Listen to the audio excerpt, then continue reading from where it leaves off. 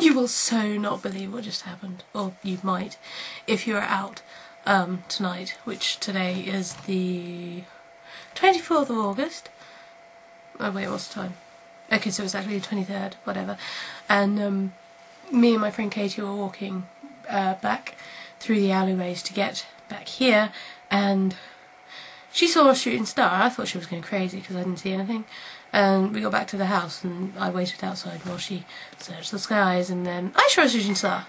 And so we sat in the back garden for like, it's probably over an hour now. I can't believe it's 1:10. And just saw so many, and there was this one really huge bright one that just went and it was so cool.